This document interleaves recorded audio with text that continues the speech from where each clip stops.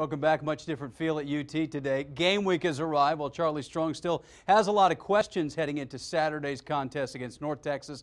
He's happy that the wait is almost over. Charlie Strong will tweak the lineups, didn't put out a depth chart or a starting lineup. He knows who he wants in there. It's all about the Longhorns in training camp. Now they game plan. 230 days ago, Charlie Strong walked into Bellmont Hall on the west side of the stadium as Mack Brown's replacement. This morning he walked into that same room just 5 days away from his coaching debut.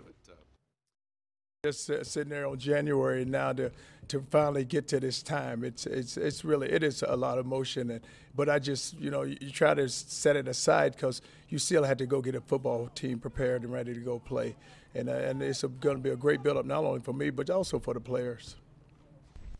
Certainly for David Ash, emotions have to be running strong. Longhorn quarterback has had a great camp according to his head coach and his quarterback's coach Sean Watson. September 21st, the last time he played in a game for the Longhorns. That was when he went out against Kansas State.